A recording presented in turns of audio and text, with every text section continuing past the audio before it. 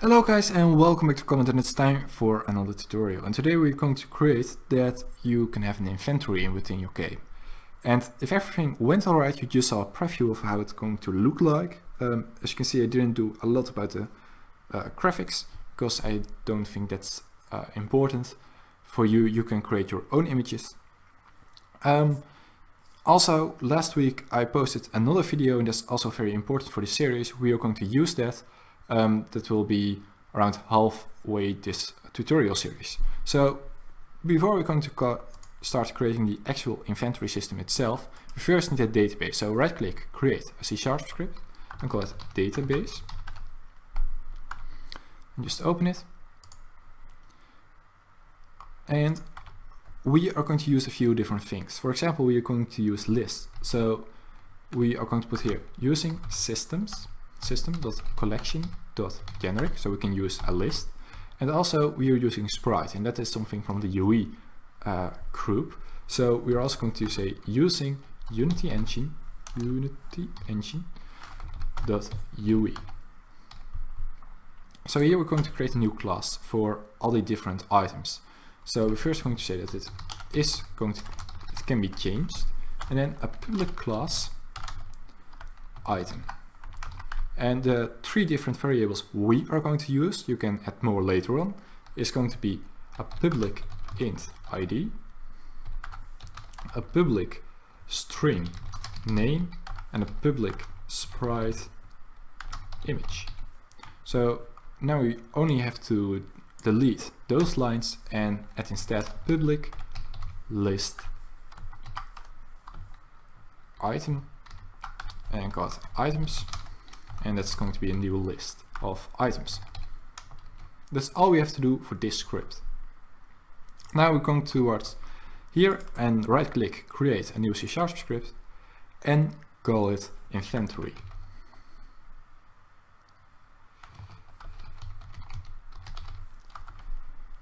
Now open the script up, and for this we need a few more things. So we're not going to use all the things already in this tutorial, but we are already going to put it here in front of the script. The very first thing is using system.collections.generic, because also here we are going to use list.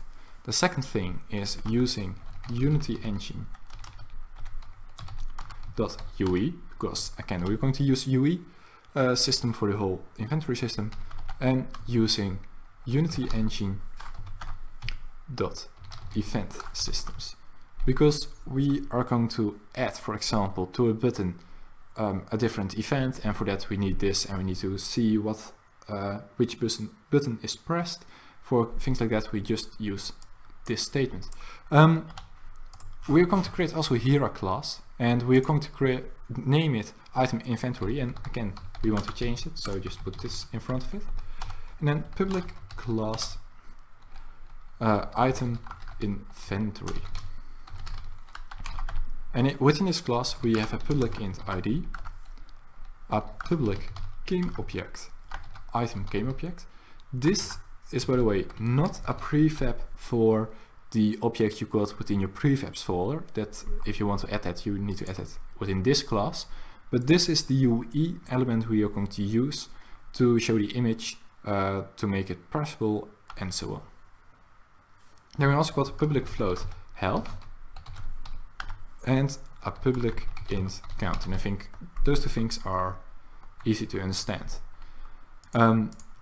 This one is, by the way, just to show how you can transform a variable just everywhere where you need to be, but we're not going to actually use a damage system or whatever. That's a whole different subject. We are going to create for today two new variables. First we're going to start with a public list item inventory called items, and that's going to be a new list of the items. So this is just the list of all the different slots we are going to have within our inventory. That's not the only thing we're going to have. We also need a public game object, game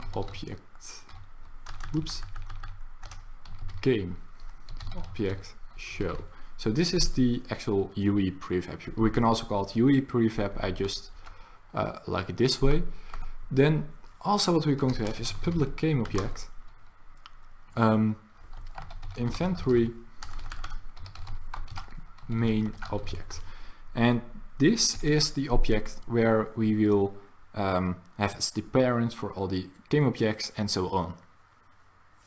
So that are the three things, and for today we're only going to create that all the graphics will be added in the inventory system, even though it will not work for now, by the way, because we didn't add anything within the scene. We're going to script it just for now.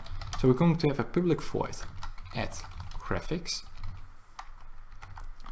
and within there we are having a for loop, and within the for loop we are going to have an int I, and it will start with 0, and this is just to count down every item within the list I, and we're going to create here a new variable for public int max counts.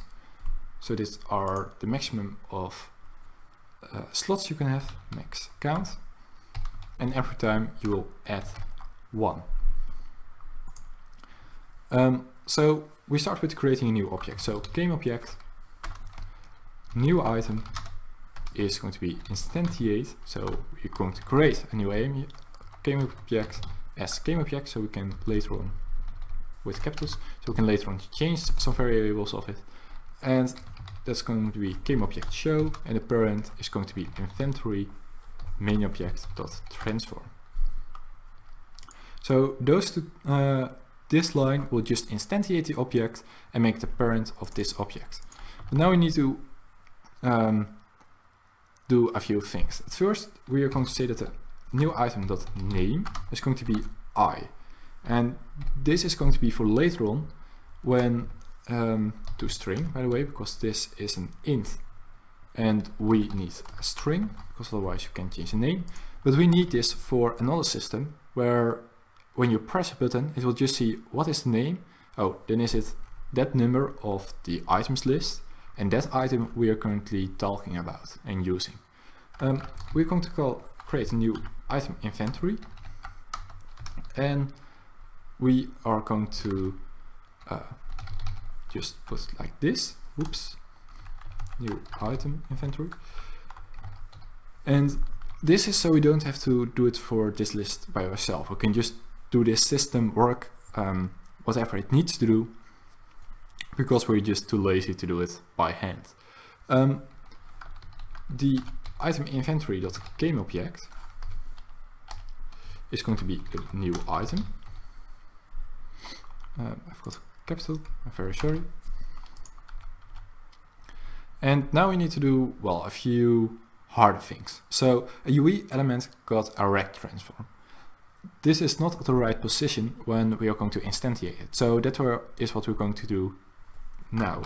So rect transform RT is from the new item, the get component. So we are just getting the rect transform, and we're just going to put it right here. And now we are going to, first we're going to set a local position towards a new vector tree of 0, 0, 0. The actual thing it will do is just only put this one to 0, the z-axis, so that's the depth, because the other two are going to be managed within other script that is already within this whole system in Unity itself, where we will just group it. So we don't have to do it by yourself. The local scale can sometimes change, and you don't want that, so because otherwise it will get some weird issues.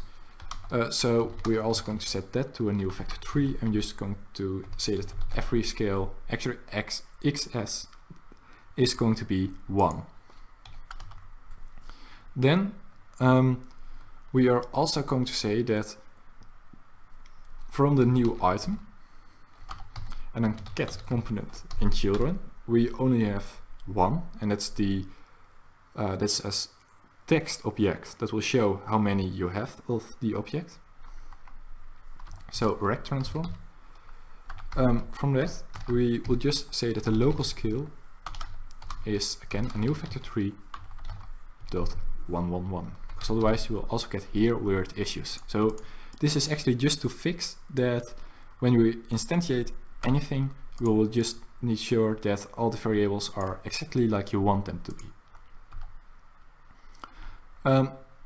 And now we're going to change a little bit on the button.